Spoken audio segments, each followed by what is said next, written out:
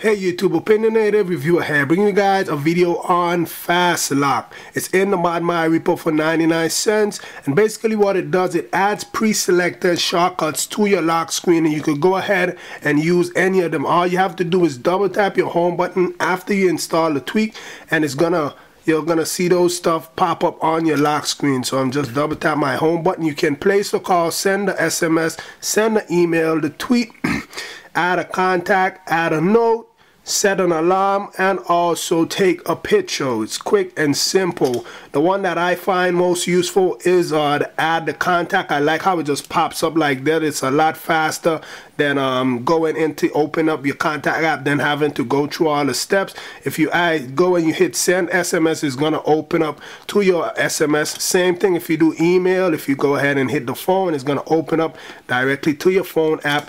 And if you go ahead and you hit the note one, it's gonna open up to your note.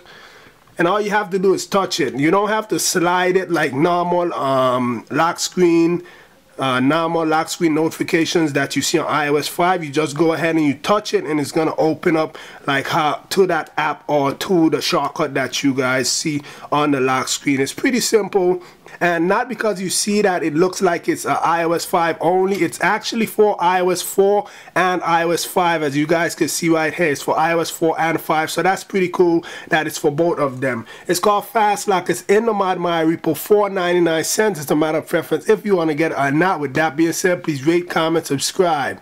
Have a nice day. Make sure you show that thumbs up button some love. And if you aren't subscribed, what are you waiting on? Hit the subscribe button above. Like my Facebook fan page and follow me on Twitter. I answer questions a lot faster on Twitter than I do on YouTube. Oh yeah, and check out my previous video if you haven't already.